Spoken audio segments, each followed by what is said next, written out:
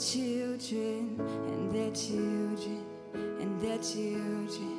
May his favor be upon you and 1,000 generations, and your family and your children and their children and their children. May his favor be upon you and 1,000 generations, and your family and your children and their children and their children. May his favor be upon you and 1,000 generations, and your family and your children and their children and their children.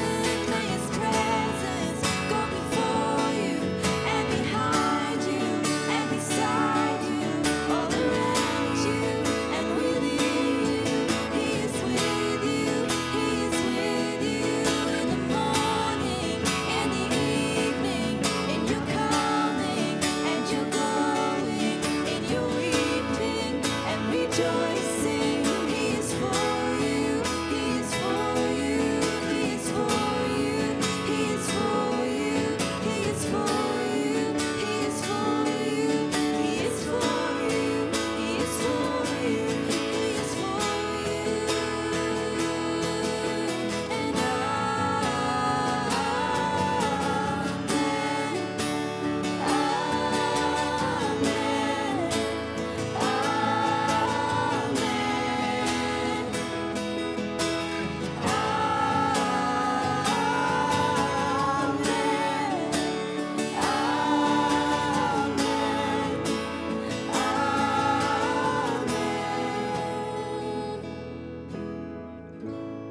Lord bless you and keep you, make his face shine upon you and be gracious to you.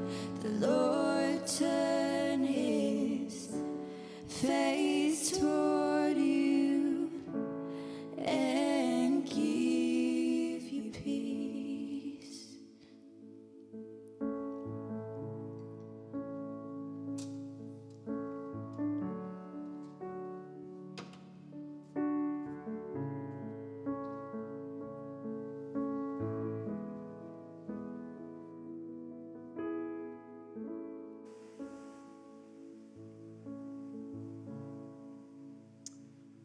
Thanks, Shannon and Kiralee. The Lord bless you and keep you. Make his face shine upon and be gracious to you. The Lord turn his face towards you and give you peace. What beautiful words to start our time together today. We're here today to farewell and celebrate the life of a wonderful and much loved person, Teresea Gwendolyn May Munyard. Teresea is survived by Glenn, her husband of 28 years, mother to Brodie, Shannon, Kiralee and Hannah, mother-in-law to Bella, daughter of Errol and Rhonda, sister to Kevin, Andrea and Christina, sister-in-law to Jenny, Sam and Jason, daughter-in-law to Maury, deceased, and Florence, sister-in-law to Greg and Ray, Neil and Jill, Ross and Wendy, and Jan and Dennis. Much love auntie to many nephews and nieces, a loving family member to numerous cousins, and a caring friend to so many. Teresea was born on the 16th of February 1970 and passed away in the afternoon of the 31st of March 2020. She was 50 years of age. My name's Lee Cunningham, and I'd like to extend a warm welcome to you today on behalf of the Munyard and Cooper families. I'm a close friend of both Glenn and Teresea, and I was lucky enough to grow up with the Munyard and Cooper families at the Noarlunga Centre Church of Christ. Glenn and Teresa's wedding was the first wedding that I recall attending that was within my own circle of friends. Glenn and Teresa have both had a significant impact on my life. They led my wife Amanda and I through our preparation for marriage and have stayed with us on that journey over the years. Glenn conducted our wedding ceremony. Whether they were living at Hackham, Morphett Vale, Ranella, Port Nalunga, McLaren Flat or Strathalbyn, Glenn and Teresa's place for me has always been a place where I've regularly laughed until I've cried. But just as importantly, it's also been a safe place where, when needed, I've also been able to cry until I'm ready to laugh again. That is true friendship. As with so many of her friends, Teresa regularly spoke words of light and love into my life at times when they were most needed. And for that, I will be always thankful. Although today it would be easy to feel distant or separated from each other because we are unable to gather collectively in the same place and share in this time together, today we choose to focus on the things that unite all of us, whether in this room, in another room together, or online. We are here because we love Teresa. We are here because Teresa's life has positively and profoundly impacted ours. We are here because we want to show our love and support to her family.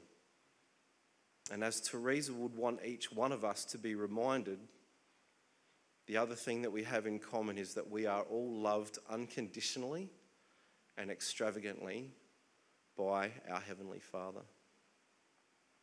As there's no opportunity today to sign an attendance register, the family would love for you to, at some stage during the live feed, share your name in the comments section so they can be encouraged and know that you were here with them, sharing in this time, remembering Teresa.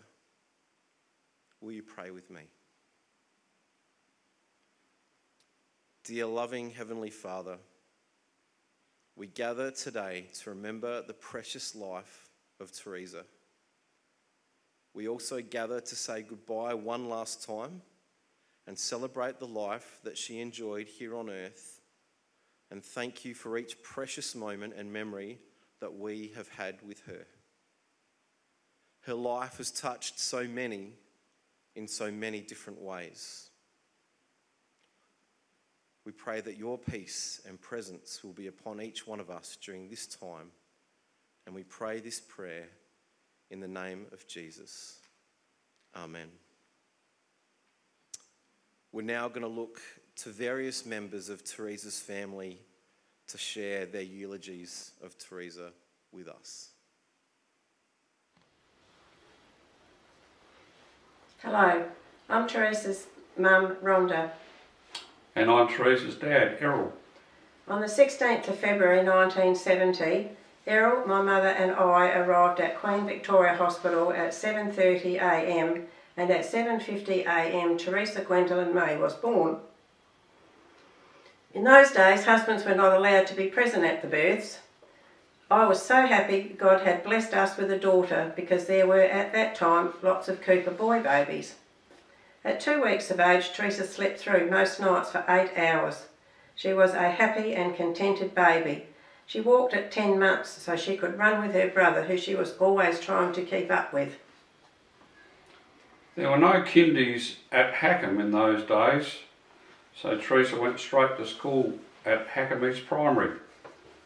In 1976 we moved house and Teresa went to Morphett Vale South Primary School.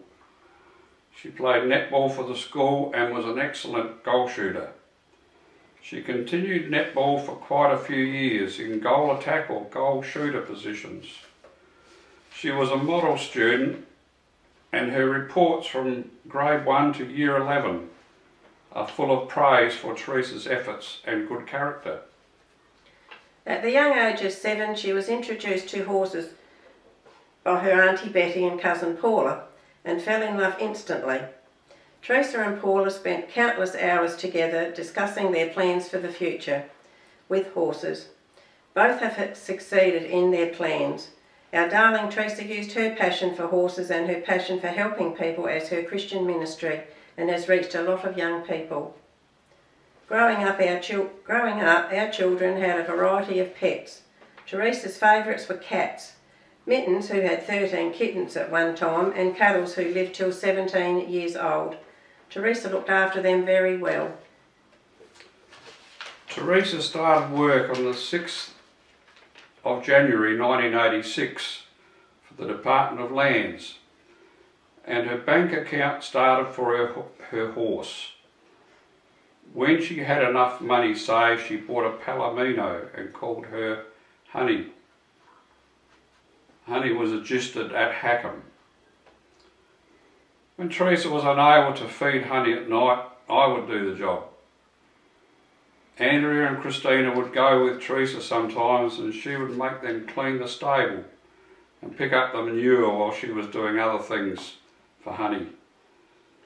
Teresa went to TAFE for 2 years to learn more on horse care, at which she excelled. Teresa, growing up, belonged to Noarlunga Centre Church of Christ, formerly Christie's Beach Church of Christ, starting off being on the cradle roll from birth, Sunday school aged 3, then attended Christian Endeavour with Florence Munyard as the leader, Girls Brigade with cousin Veronica as the leader, Spice, a children's singing group, then progressed to the youth group. She made her decision for Christ, and on the 20th of December 1987, along with her future sister-in-law Jenny, was baptised by Maury Munyard, a very happy day for them. In holidays, we and extended family would go on camping trips. Teresa loved fishing, walking on the beach, picking up shells, walking in the scrub, and being in the great outdoors, campfires and cooking damper. There were lots of good times. Teresa and I had great conversations and discussions as she was growing up and after her marriage. She led a very busy life, and in November 2018 we had the opportunity to have lunch, just the two of us. It was just like old times. We both enjoyed it, and I will treasure that and many other great memories forever. Her favourite saying, which settled quite a few disputes amongst people, was build a bridge and get over it.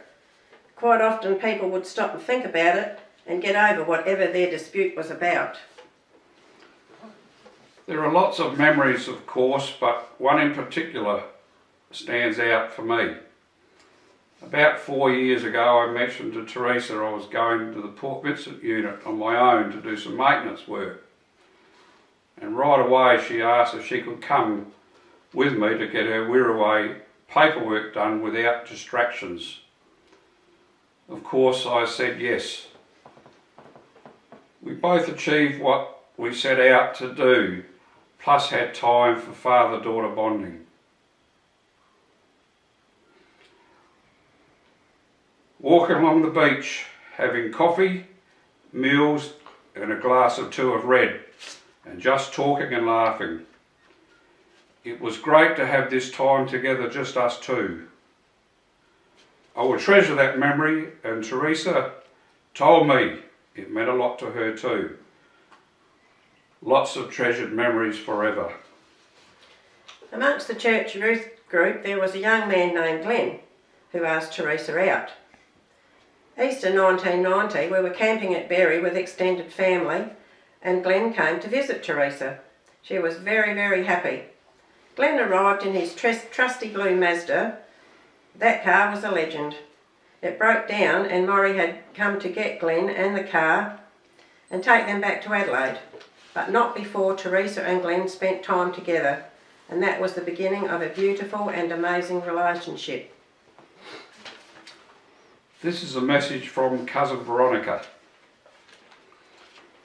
When I returned home from a near-fatal accident in the US, we had a late Christmas celebration at Lisa's house. I remember Teresa's gift to me of lovely aloe vera infused green socks to soothe my poor feet and make it a bit easier for me to walk. So thoughtful. Her children didn't know me very well, but she had prepared them so they were able to sit and chat with me. I still have those socks and they are special to me. To me, Teresea was a woman of compassion and integrity, never afraid of getting her hands dirty and always prepared to help. An incredible lady who is now at peace. Love, Veronica. And this is a message from Veronica's sister, Lisa. One day I visited Teresea at the McLaren flat home. There was a chook which looked a bit odd. Teresea explained that the kids had found it with a hole in its neck after a fox attack. The kids said, fix it up, Mum. So Teresea put antiseptic on it, being purple in colour, and sticky plaster, not expecting it to survive. It kept living, and Teresea wondered how she was going to get the plaster off. She decided it had to stay there. The feathers grew around the plaster and the chook survived for quite a while. We laughed and laughed. Teresea was an amazing, strong, loving child of God. Her faith, wisdom and character live on in her children. Teresea is in her forever home and in the arms of Jesus, her face smiling and all pain gone. Love, Lisa. Our darling Teresea, a woman of sweetness, kindness, thoughtfulness, integrity, empathy and compassion. Love you, darling daughter.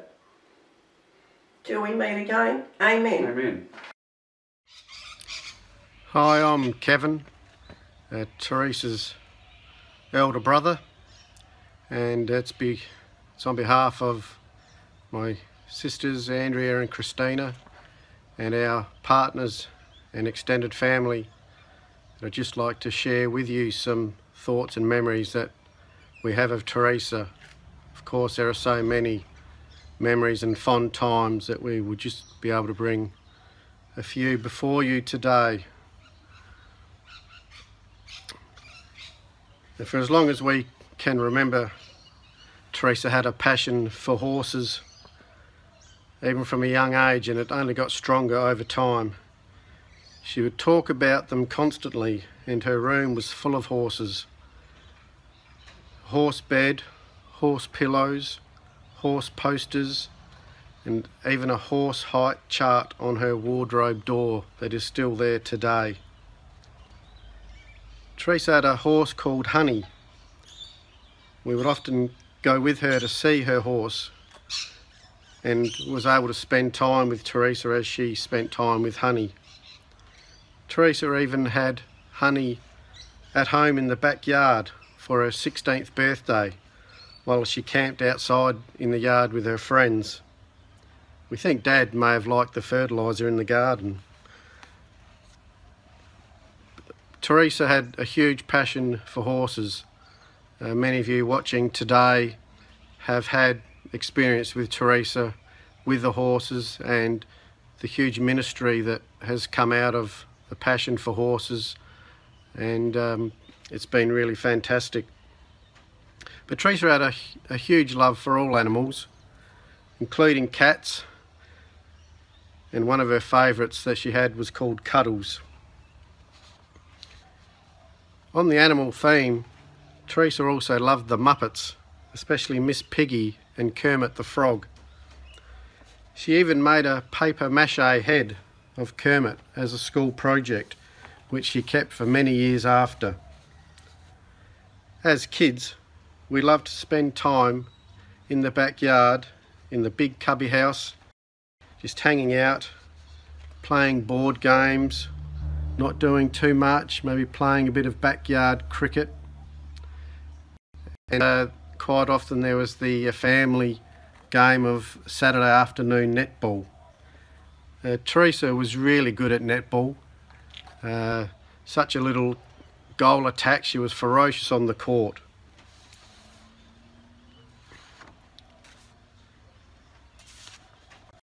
I've had a bit of a coldy thing this week, thank goodness it's not the virus, but it got me to remembering when Teresea and I would quite often have bronchitis at the same time and spend a lot of time sharing steam in the shower room while given a horrible medicine called Brondicon by Mum to try and stop the cough.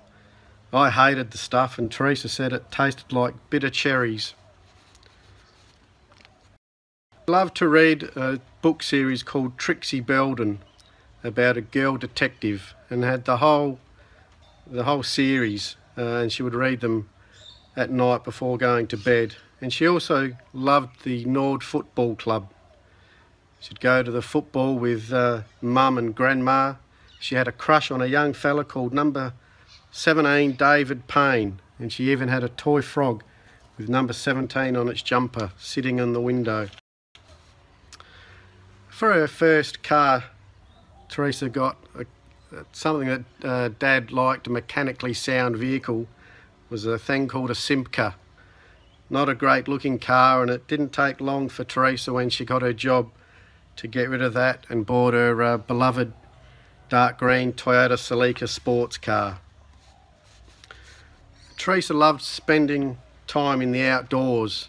I've taken this here out of my backyard, because when I look across my back fence and see what you can see, I remember Teresa. She loved both the ocean and the bush. Her first snorkelling experience with Andrea at Blue Holes Beach in Kalbarri was, in Teresa's words, amazing, and she loved it.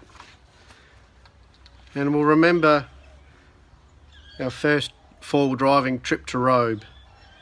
We got stuck on the beach with our family and Glenn and Teresa's family for 4 hours, with 7 little kids running around and an incoming tide. In recent years, Teresa loved going to the Grampians in Victoria. In particular, she loved hunting for wildflowers, having campfires and camp cooking, especially brother-in-law's Sam's stew and damper. She just loved sitting by the fire, relaxing and talking. And we will also always remember Teresa's dessert pizzas. Teresa was very fierce on the mini golf course, which she was very competitive and usually won. Teresa was always easy to talk to. She was so wise and always had insightful things to say that you could always talk to her about anything and know that she would listen to you without judging. Teresa's faith in God was never ending and never wavered. She loved God with such a passion and loved to share his love with others. It was really great to hear of so many who have felt her love, her caring words, her nurturing ways, and her beautiful nature. She made everyone feel like they were her best friend.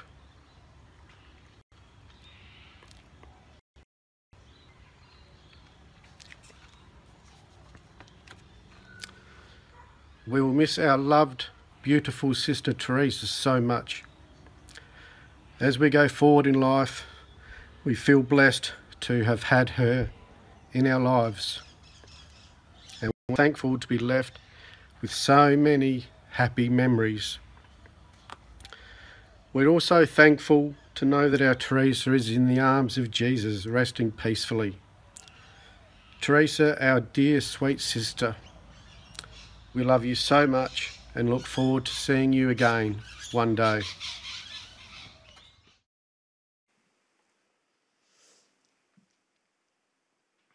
Hello all, my name's Brody. I'm Teresa's eldest child and only son. Mum was the most loving and caring mother that I could have ever asked for. Mum always went the extra mile in making us feel loved and appreciated.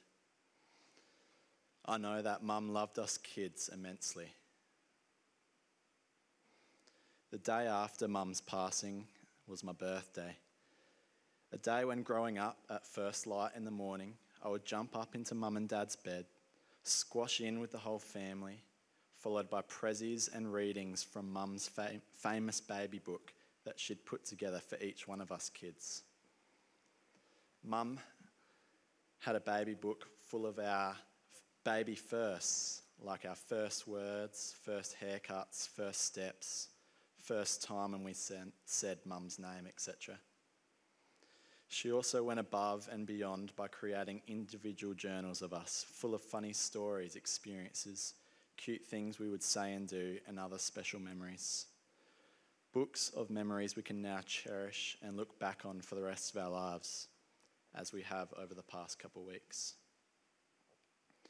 I'd like to share an entry that Mum wrote when I was almost 4 years old.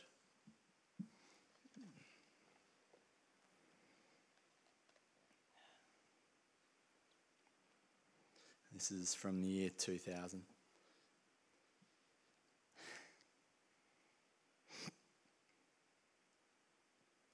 Tonight I put you to bed and you came out. Tonight I put you to bed and you came out a while later saying you wanted someone with you because you were scared.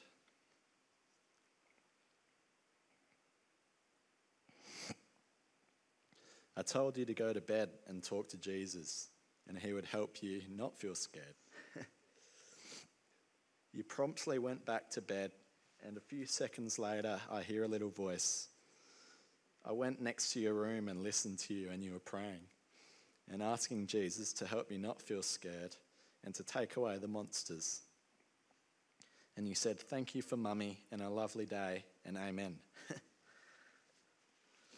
You came out a little while later and wanted a light on, but apart from that, you went off to sleep. I had tears in my eyes as I listened to you praying, and I was very encouraged in just being a mum. I love you, my darling.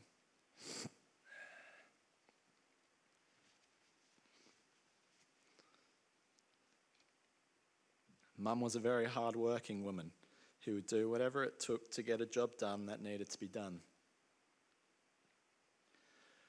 I remember very clearly there was one night that pushed Mum to her limit.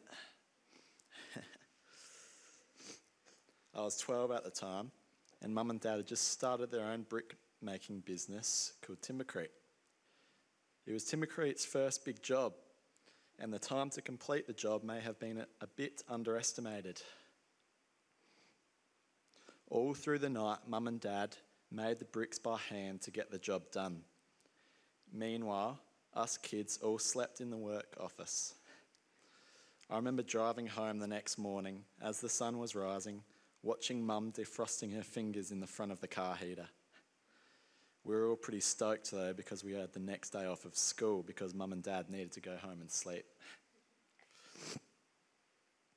A few of the other memories with Mum that I'll cherish forever include watching Gilmore Girls in bed with her and Hannah, family camping trips to the Flinders Ranges and the Grampians, our family holiday to Thailand, beach walks on a recent trip to the Gold Coast, and most recently, Bella and my wedding where Mum blessed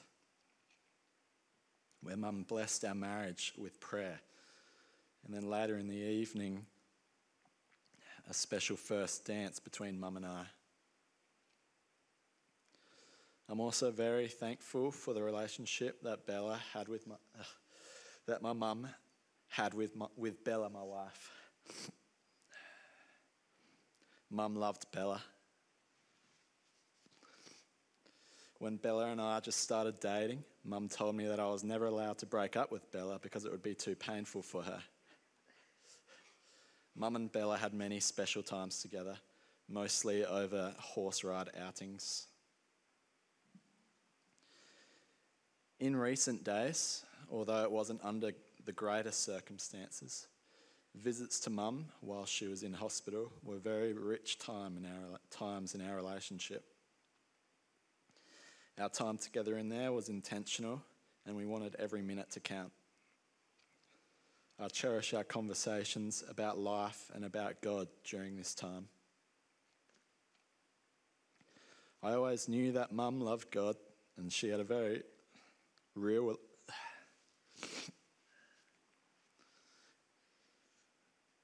I always knew that Mum loved God and that she had a very real relationship with Jesus. But it was during this time that I really saw how strong and relentless her love for God was.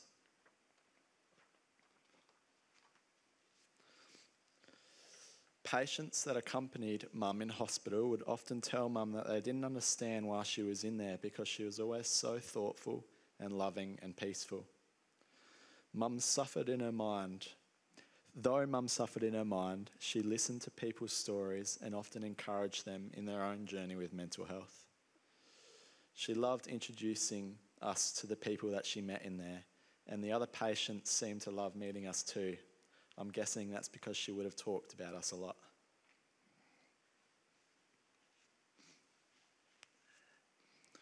About 4 weeks ago was the last time I got to have some quality time with Mum. She was in hospital at the time. Mum shared honestly with me about being fed up with the thoughts and feelings that plagued her mind constantly. And she talked about looking forward to the day ahead where she could just wake up in peace and talk to God without all the noise. It was an emotional time, but we spent good time praying and playing cards together. I'm so thankful that Mum let me in on her journey and enjoyed spending this time with me.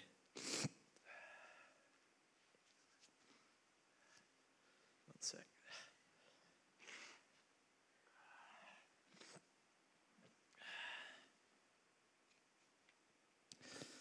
Mum, life will never be the same without you. I'm going to miss your laughs and big hugs. I'm going to miss our deep conversations and times of prayer. I'm going to miss trips away and family nights with you. I'm going to miss sharing my life's highs and lows with you.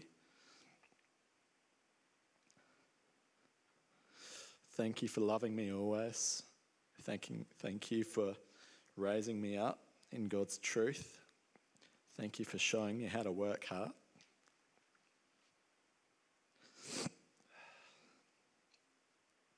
Thank you for showing me how to love and accept others for who they are. And thank you for showing me how to hold on to faith throughout the hardest of times. Mum, my heart aches,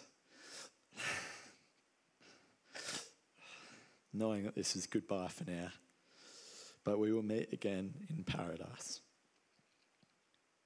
I miss you immensely, and I love you more than my words can express. Thanks.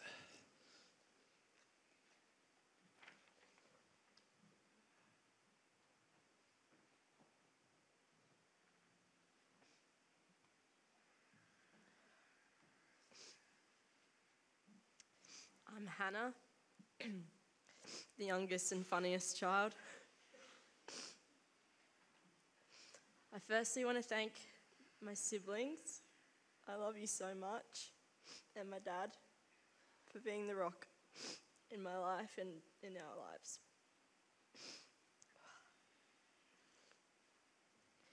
You could say I've always been the sookiest mama's girl. Probably because that I was so cute that Mum never wanted to leave me alone. So I managed to get away with everything.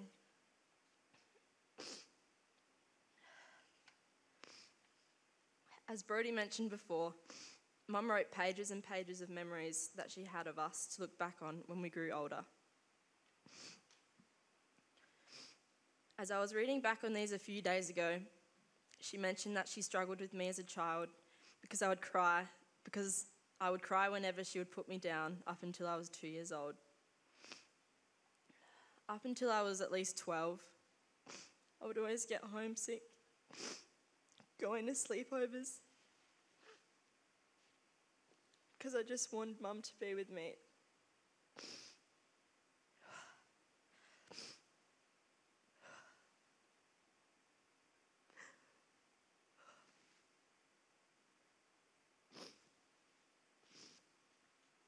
I think this was because every night before I went to bed, I'd make Mum a Milo warm up her wheat bag, and jump into bed next to her and watch an episode of McLeod's Daughters. That's my favourite memory of Mum. Just her cuddles.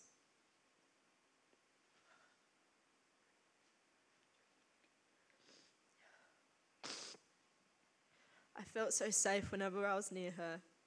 I honestly thought that I'd never be able to live without her. I'm going to miss her wearing her purple fluffy dressing gown, her Ugg boots, and her warm skin.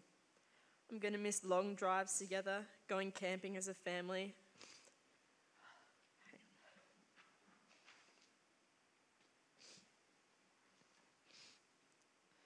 Sitting around the warm fire, telling jokes and playing funny family games.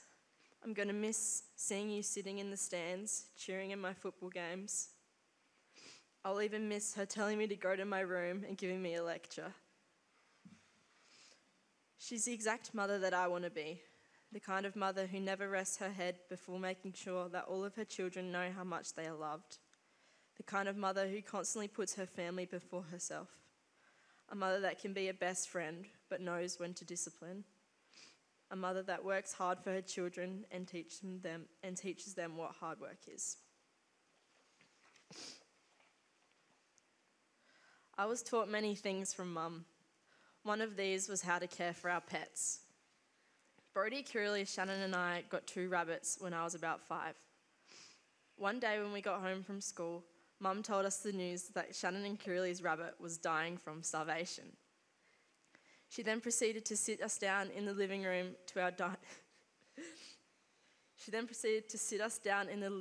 next to our dying rabbit.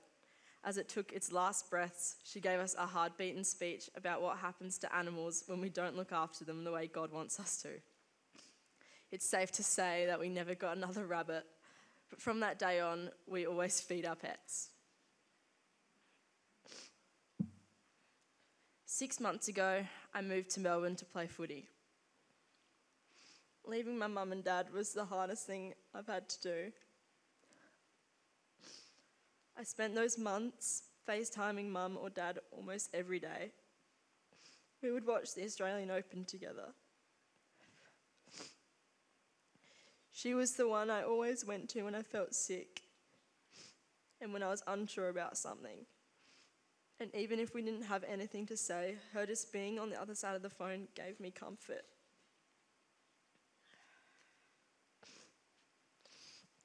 As I was going through year 11 and 12, Mum began struggling more with her mental health.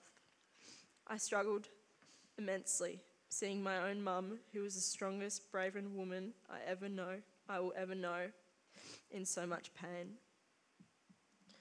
But Mum and I actually had some great moments together, even though she was struggling in this time.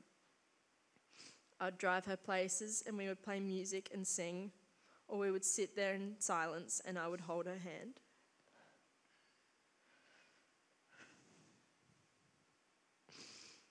We'd go for long walks, play trouble, garden, and a recent memory I have is designing and landscaping the front yard together. I'm so thankful that I had these moments with Mum before I went to Melbourne.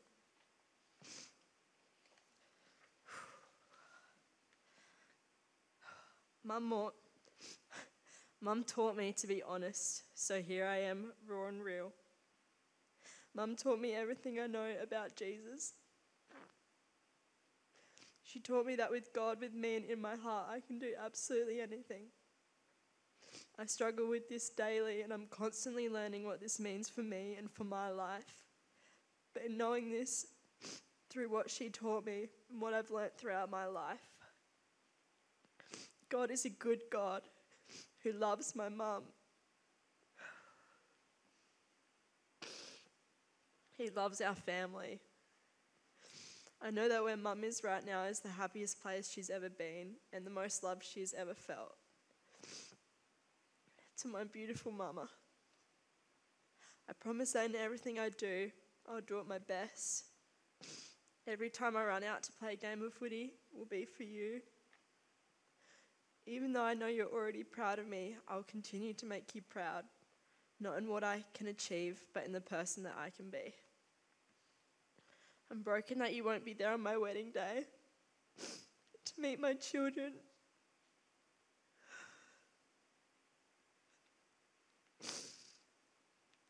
I'm broken that you won't get to retire and go travelling with Dad around Australia.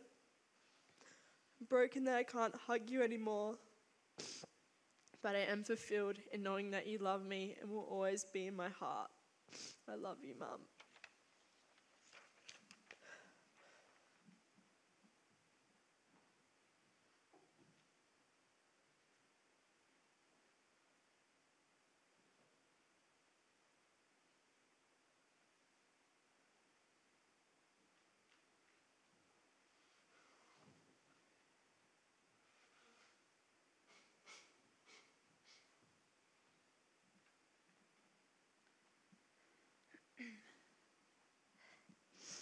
Hello everybody, my name is Shannon and I'm Mum's eldest daughter, and according to my siblings, Mum's favourite child.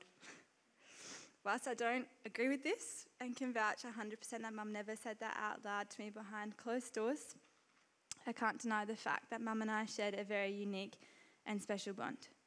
This bond lasted a beautiful 22 years from the day I was born to the day she entered her eternity with Jesus. I've struggled to articulate in words just what Mum means to me. Everything I wrote honestly felt like it fell short of the woman Mum was and the legacy she's left behind. But as Mum says, as long as you try your best, God will do the rest. I was baked in Mum's womb for only 29 weeks before deciding to make my grand entrance into the world. Born 11 and a half weeks premature, Mum said I was quite a frightful surprise, and Mum wrote in the baby journal that on the way to hospital, I got a very large contraction and thought you were going to come out, and I got very upset. Then the words of a song came to me, "Oh Lord, you're beautiful, your face is all I seek.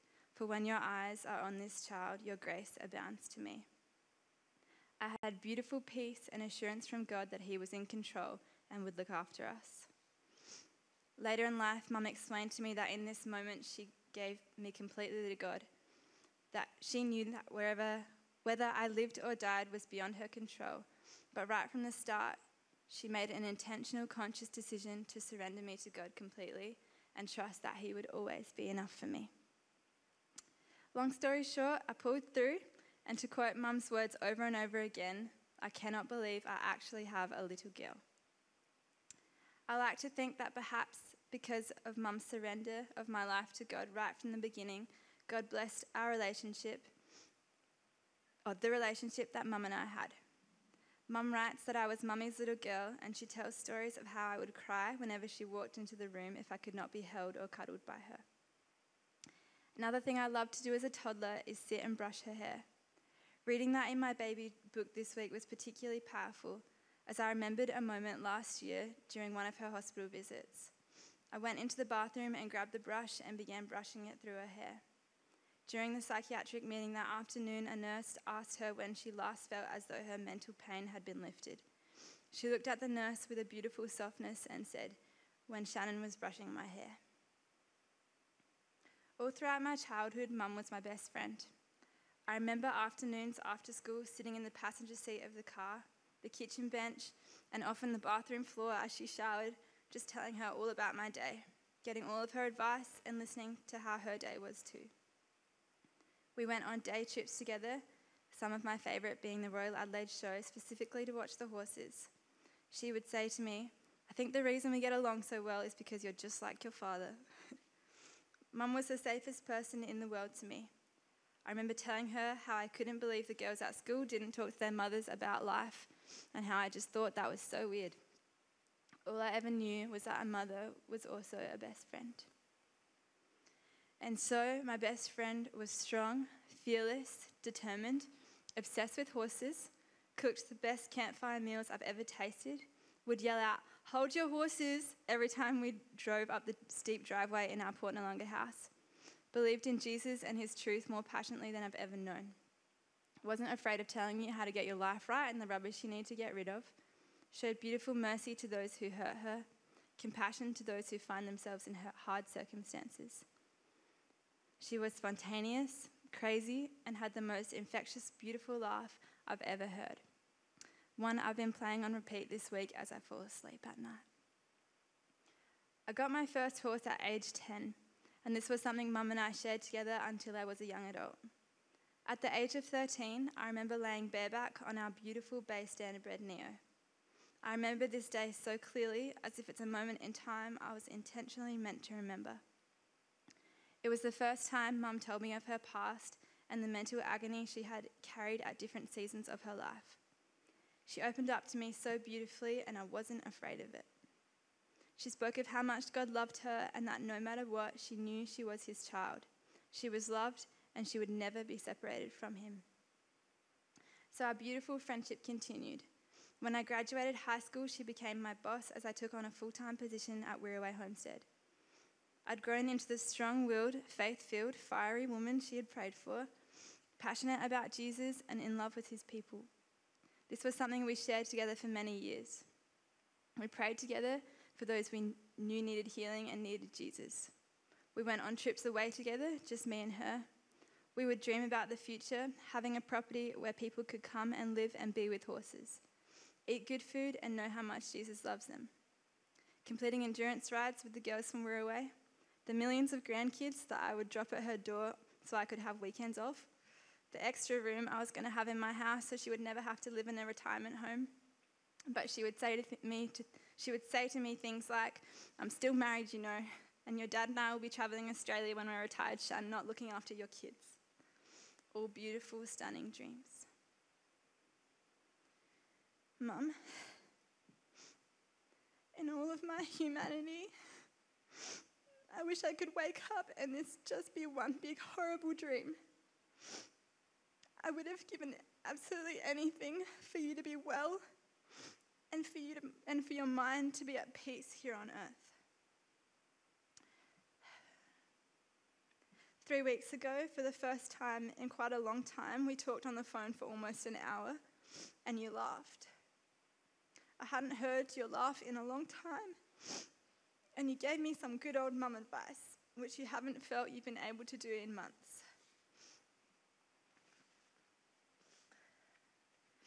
And we were happy, just on the phone to one another, not really saying anything, just enjoying each other's company.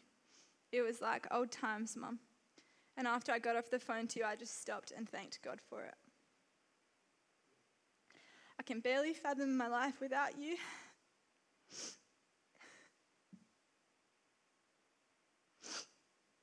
And the last 2 weeks have been filled with a pain so deep that at times I feel I can barely function.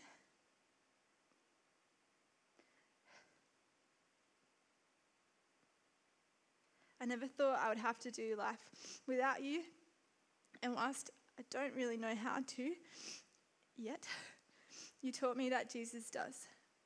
He is my only hope. He didn't promise you or me that our life would be easy and that we would never experience suffering or that we would ever be immune to pain. He promised us something better, and that's an eternity in perfection that is for every human on the planet.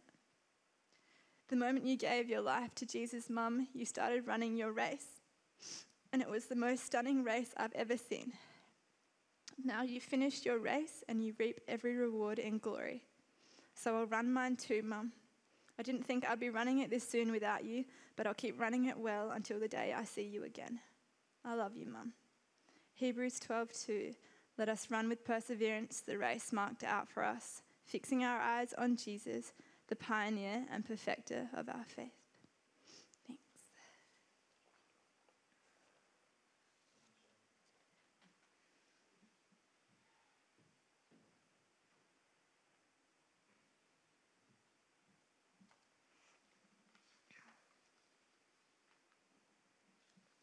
For those who don't know me, I'm Kiralee, Mum and Dad's third child, the whirlwind who completely changed their pleasant idea of what parenting would be like.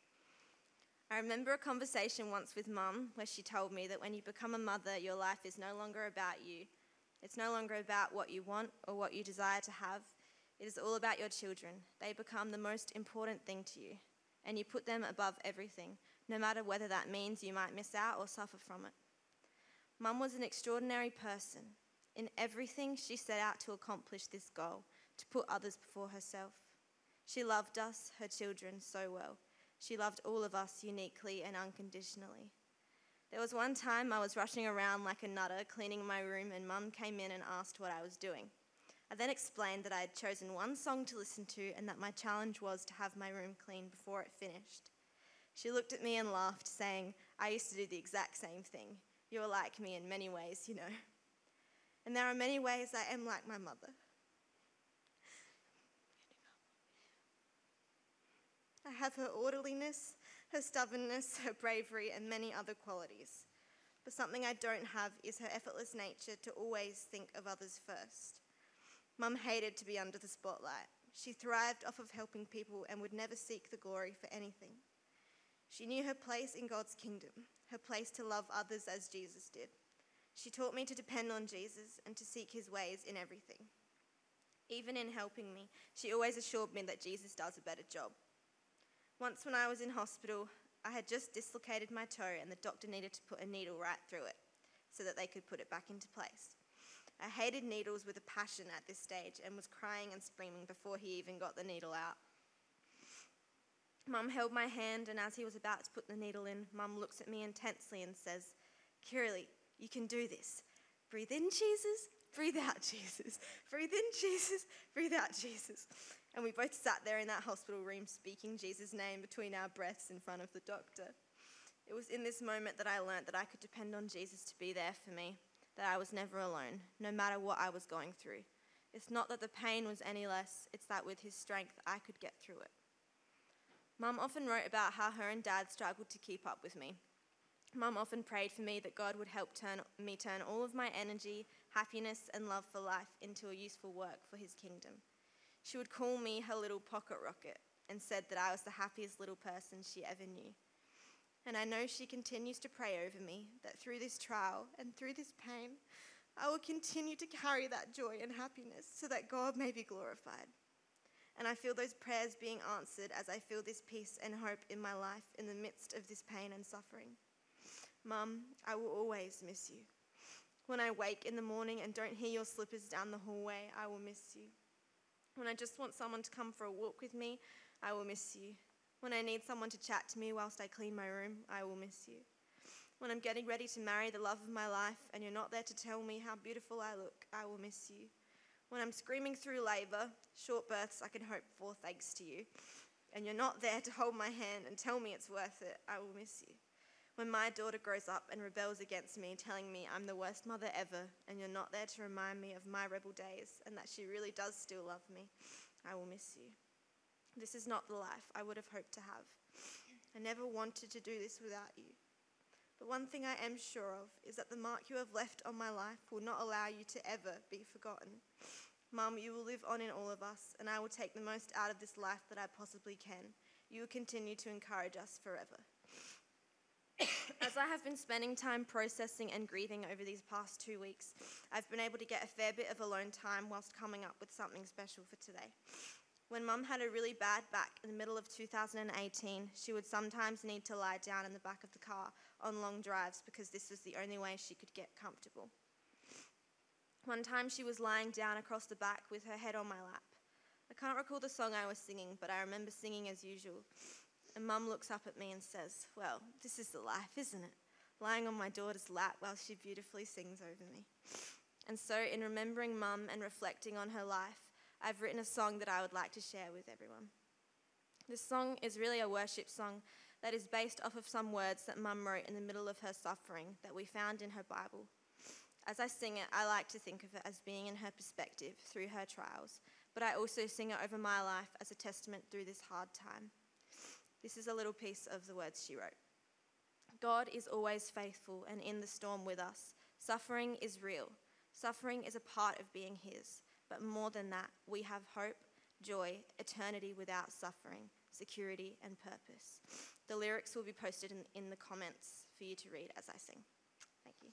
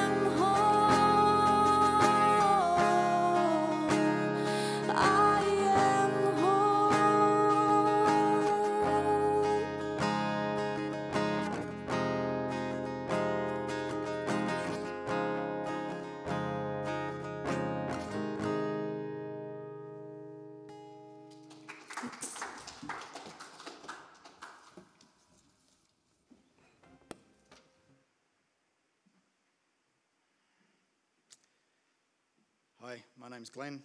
I'm Teresa's husband. Thanks for tuning in.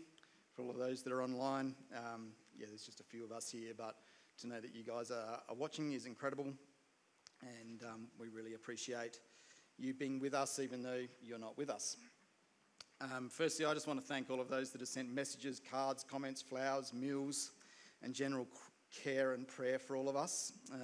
All of them have been extremely special, and each have had a special impact on us as a family. We're sensing your love, and it's very needed. Thank you. I also want to acknowledge my families while carrying so much grief and pain yourselves. You have reached out to us, cared for us, loved on us in so many ways. There are no words to describe the gratitude that we have in our hearts for you and from you. Thank you. Thank you to Mark and the team at Allgate Baptist for the venue here today, Duncan at Simplicity Funerals, as well as our good friends Lee and Amanda, who are here with us, leading and supporting us through this extremely tough time. For my children, you're the most incredible children that a father and mother could ever have. Our open and honest conversations are like none other that I think most parents experience. This has also meant that right now your honesty in grief has been a rock to me, as I can share my heart with you and you with me. God has given me a beautiful gift in each of you, and I cannot thank God enough for you guys in my life. I just need to say that this has been, obviously one of the most horrid times of our lives, and the words that have been coming out of my mouths lately have been that it's stupid, that it's ridiculous, that there's not a lot of understanding. But I'll chew through this.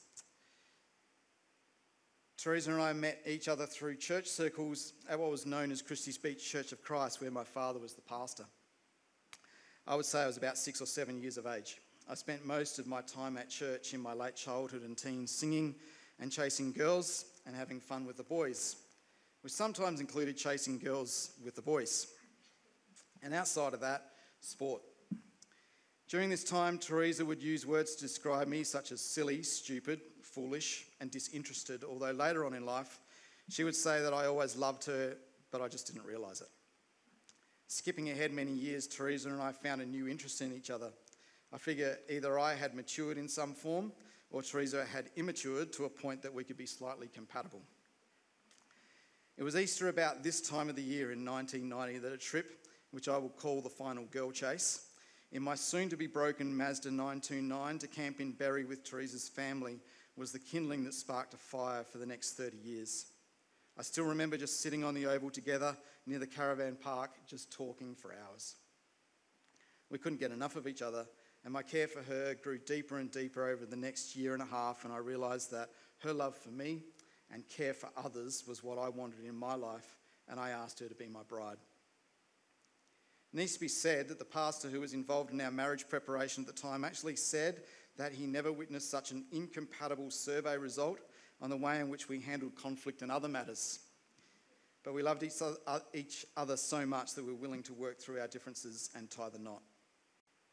We already shared a love for young people and for attempting to be positive role models and leading many youth to understand who Jesus was together.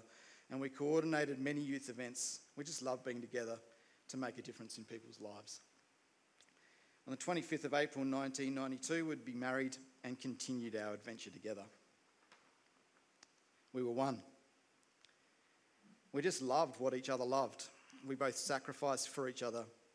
We were the best of friends, and we would often call each other lover. But I was definitely batting above my average. And I would often call her my trophy wife, with which I would get her cheeky sideways smile. Teresa was not only my best friend, but this would be the start of us seeking out what God wanted for our lives together and how we could best use the gifts we'd been given to love others and share in what we knew about who Jesus was. We shared so much in common. Our love for sport, playing basketball and netball together. I coached her in basketball. We enjoyed the outdoors and camping, for friendships, for music. We even became Port Adelaide members as she sacrificed her Norwood bias dislike for Port Adelaide in the AFL, and I can still hear her singing Never Tear Us Apart, and it will be a huge hole if I go there again and she's not with me. Back in 1992, our honeymoon was mostly spent in Flinders Ranges. Camping here together and as a family since have been some of the best highlights of our lives. The Australian countryside and places like the Flinders are something that we both loved and had in common, and now it's great to see our children sharing in this love as well. We had plans of not travelling too far internationally because of what we knew Australia offered as such a beautiful and relaxing destination. In 1996, our firstborn came into the world, Brody. Teresea could never have been more in love and more proud of our beautiful baby boy. She was an incredible mother to Brody and later in life to our girls. She loved you immensely. The pure joy she experienced at your wedding, Brody and Bella, like most of us, could not be wiped off her face. And Bella, you were like another daughter to her, and she loved you so much. She was so proud of both of you and your choice to marry each other, and my heart grieves now that you haven't experienced her best, but just know she loved you and longed to know you more. Teresea and I shared a love for Jesus. He is and was our everything. Some of you listening might at this point want to say, well, look where that got you. Some good that did. But I do need to say that Jesus isn't just a magic bottle that we rub for our own good or some kind of crutch. I don't have the answers for everything, but I do know that he is with Teresea now, and he is with us in our grief if we take the time to listen. In our love for Jesus, we came to understand that he is far more than religious rules and exercises. Sometimes these things are a mere distraction to the man who lived on this earth, stated that he was the Son of God, gave his life and rose again, conquering death. We just wanted to understand more of him and how we could be more like him, and how he could love through us to love others. This led us to Perth, where we lived for 3 years, and I studied my bachelor degree in theology. We came to know many people who we call lifelong friends, and where we started our journey in just being open to what God wanted, being influenced by loving people and also loving others. In Perth, Teresa's eyes were opened further to her own possibilities of loving people and sharing her heart. One of the most meaningful times in Perth was to be able to go on a mission trip to visit Indigenous communities in Port Hedland with friends like Neil Meredith and Christy Geyer. This trip inspired Teresa's passion for Indigenous people, and while we hadn't formally entered into a role in these communities up to this point, it would not have surprised me if one day we did. It's here in Perth that we had 2 more children, Shannon and Kiralee, both births being a little bit too fast. Shannon particularly being born at 29 weeks after driving at 100 miles an hour to the Armidale Hospital while in labour pains, with Teresea singing "For When Your Eyes Are on This Child, Your Grace Abounds to Me," a song called "Oh Lord, You're Beautiful" by Keith Green. Shan, you and Mum had a unique relationship, a very rare friendship, where you would talk about anything. Her love for you is immense. The things you shared, such as your love for horses and people, was incredible. But her desire for you is always to find your own path in this life, wherever God leads you. And I know that she knew that this will always be meaningful and special. Kiralee was another fast trip to the King Edward Hospital at breakneck speed down the freeway, where she was born just 20 minutes after arrival. Teresea would kill me for saying this, but the doctors would say that she had a very efficient uterus, whatever that means. Basically, in my language, it would mean very fast, and where most women would go through excruciating pain for hours on end, for Teresea, it was nothing like that. Kiralee, you've always been Mum's little power pack. Your energy for life and faith and music and everything brought Mum so much joy. She is incredibly proud of you and was right behind you in your life decisions. You shine like a light to the world. It soon became evident that Teresea would become not only a person who loved others, no matter who they were, but that she would be the best loving mother a child could ever have. Brody asked me the other day what I thought Teresa's greatest achievement was, and while I thought of some things, the penny dropped. Teresa's greatest achievement was in growing and developing 4 children who in turn loved others as Jesus loved her. She loved them with everything she had. After 3 years in Perth, our adventure took another turn, back to Adelaide. Before I go there, I just need to say that just the other day when we were able to watch Hannah's first game in Perth against the Eagles, Teresa mentioned that she didn't really want to go back to Perth. When I asked her why, she said that she loved it so much when she was there between 97 and 2000 that she didn't want her memory spoiled. I want to personally thank you, Perth crew, for being who you were to Teresa. She loved you, and it was amazing to see some of you when we were there just a month or so ago. So back to Adelaide we come. Just 1 and a bit years in, and we're blessed with the birth of our 4th child. I remember Teresa at the time when she found out that she was pregnant with Hannah. Teresa was extremely stressed. You see, Brodie was the dream child, sleeping through the night 2 weeks after being born, eating everything, calm, just the perfect baby. Shannon, although Prem and the difficulties with this, was also amazing, slept well, calm, sweet. But Kiralee, and not in a bad way, but she was a goer. All of a sudden we had to move things around the house that wouldn't normally be moved. She did things like eating caterpillars, crawled super fast, climbed pantries, painted her sister, would attack her siblings, and was just larger than life. So for Teresa, another potential Kiralee was like a bomb was about to hit. But Teresa took it in her stride, and all the kids, thankfully, are now adults and alive to tell their own story. Teresa's efficient uterus kicked into overdrive with Hannah's birth, because although I was driving at 150 kilometres an hour down the Southern Expressway towards Flinders Hospital, we didn't quite make it. And with help from our good friend Kathy Ramsey, Hannah was delivered in the back of our EF Falcon. Teresa was overjoyed, and for Teresa to call our baby Hannah Joy has not been an understatement at all, as Hannah brought so much joy to Teresa and all of us. Hannah, she was, as we both are, so proud of you for everything you have done, especially in this last 6 months, and sticking to your dreams. She loved watching your games, so proud to wear your colours, so proud to watch you play that first game. When you kicked that first goal, your everyday FaceTime chats, you brought her so much happiness. She loved you passionately. Excuse me just for 1 second.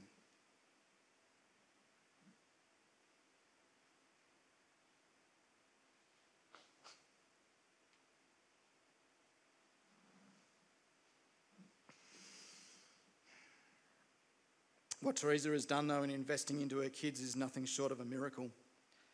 The way they pour themselves into others is a true testament of Teresa's character and God moving through her. She had strength that not many have, and the vision of that is now in her children, and I am eternally grateful for who she was to them. Our adventure didn't stop with just kids, though. We would be involved in church ministry, in starting our own business with Timbercreek, and now at Wirraway Homestead.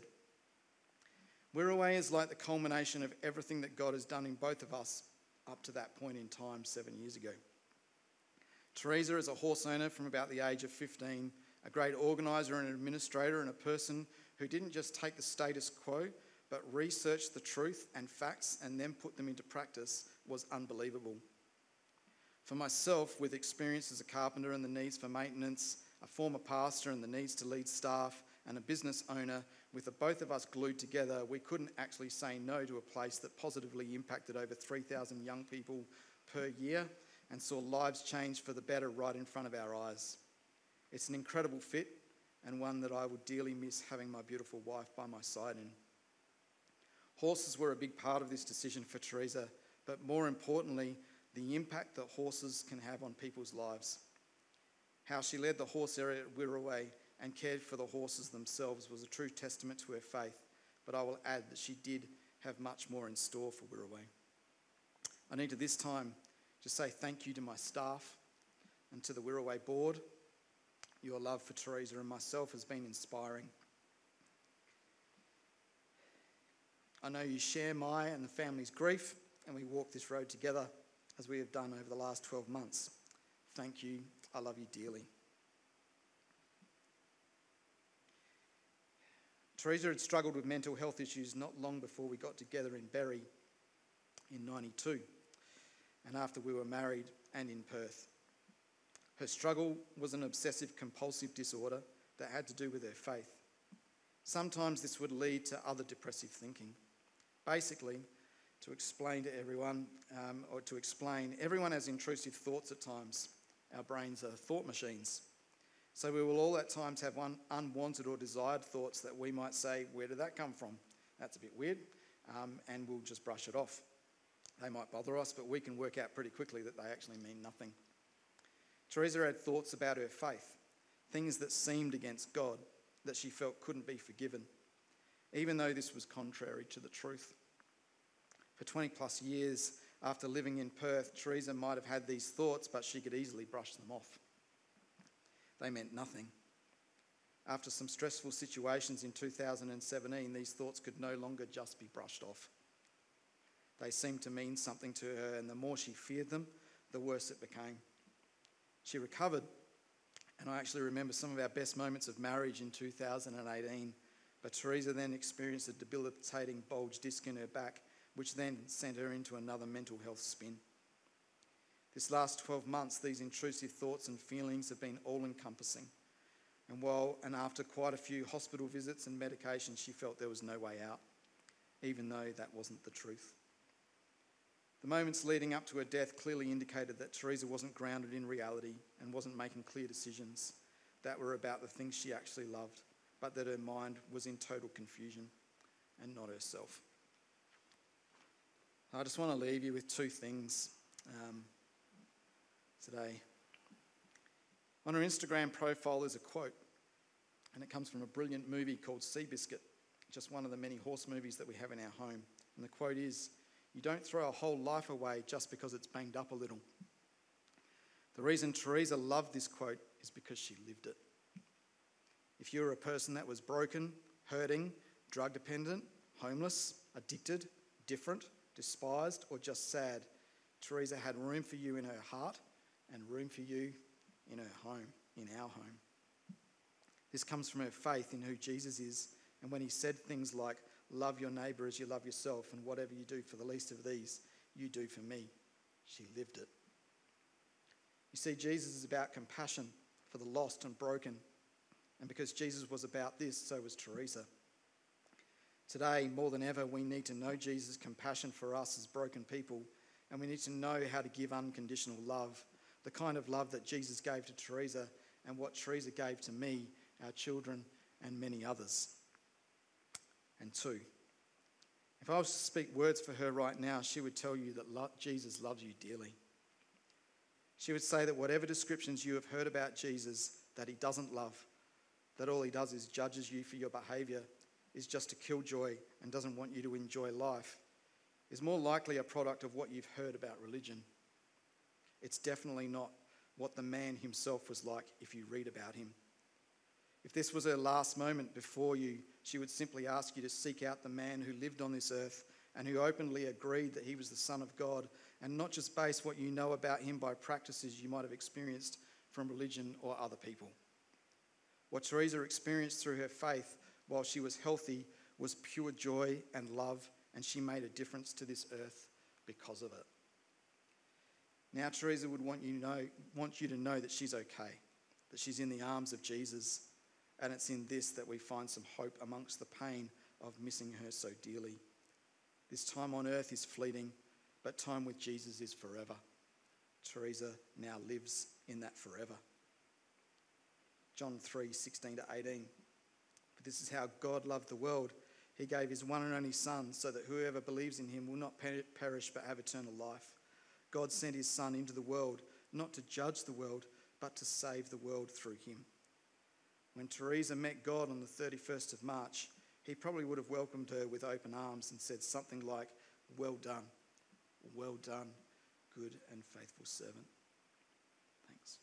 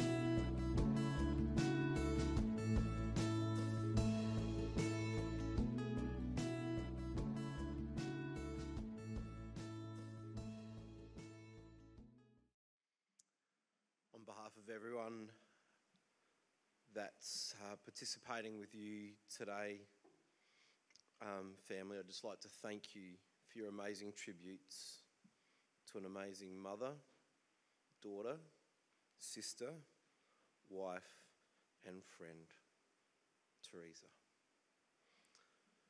I just want to share a poem and a scripture that I've definitely seen being lived out in the Munyard house over the past couple of weeks. The poem goes like this. You can shed tears that she is gone, or you can smile because she has lived. You can close your eyes and pray that she'll come back, or you can open your eyes and see all that she has left. Your heart can be empty because you can't see her, or you can be full of the love that you shared. You can turn your back on tomorrow and live yesterday, or you can be happy for tomorrow because of yesterday.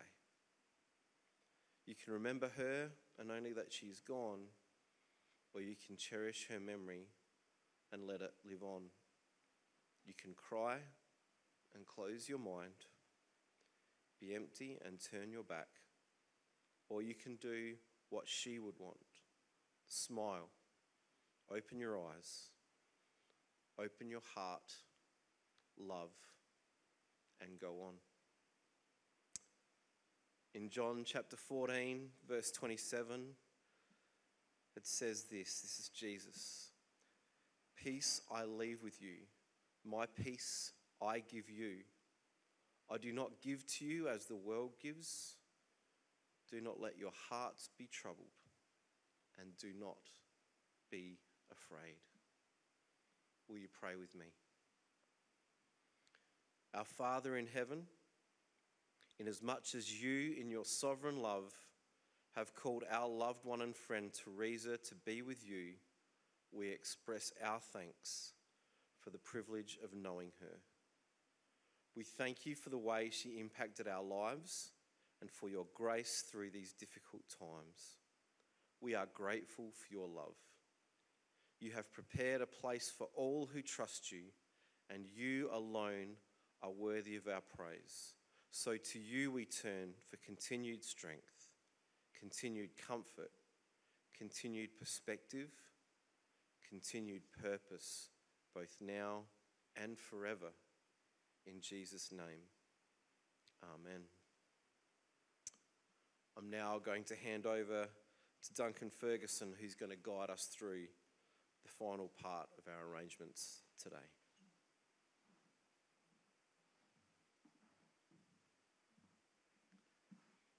Thank you, Lee. Thank you for everyone who has contributed so amazingly to our time here today. Again, acknowledgement to every one of you that are watching at the moment. Over 350 groups of people. If we were all together in one place, we'd need a fair-sized auditorium to fit you all in. But it is a real testimony to Teresea. And I have just stood back in absolute amazement at what has been shared today. And if ever there was a gathering and an occasion where 1 Thessalonians 4:13 has been epitomised, it's been today. Because today, and as in that verse, the reality of grief is acknowledged. And we've seen that in this beautiful family, what they're going through, and for many of you that are watching on today. And I know an unimaginable journey lies ahead for this family. But yet in 1 Thessalonians 4:13, another thing pervades, and that is a hope. And that's what we've seen shared today. Incredible how each of you have shared. And what a testimony to what Teresea has invested in you. And that's living on today. And I just want to say before we finish up today, if those that are watching today find the hope that this family have talked about is foreign to you, do everything you can to search it out, explore it, because that's the very hope that's going to see this family face the future that's ahead of them and face it with strength with dignity and with promise. I know that will be the case. So with those thoughts in mind, we are going to speak words of committal over Teresa right now. So I'm going to ask those who are present here now to stand, and maybe you who are watching, wherever you might be, to stand with us as we speak these words of committal. Thank you. In grief at her death, but in gratitude for Teresa's life, today, family and friends have gathered to say a final goodbye to Teresa and her life here on earth. We are grateful for the life that has been lived, for all that her life has meant to us. We now leave Teresa in peace, and with respect and love, we bid her goodbye. Tenderly and reverently, we commit Teresa into the hands of Jesus. We now commit her body to be cremated, earth to earth, ashes to ashes, dust to dust. And we entrust Teresa into the care of a loving and compassionate God.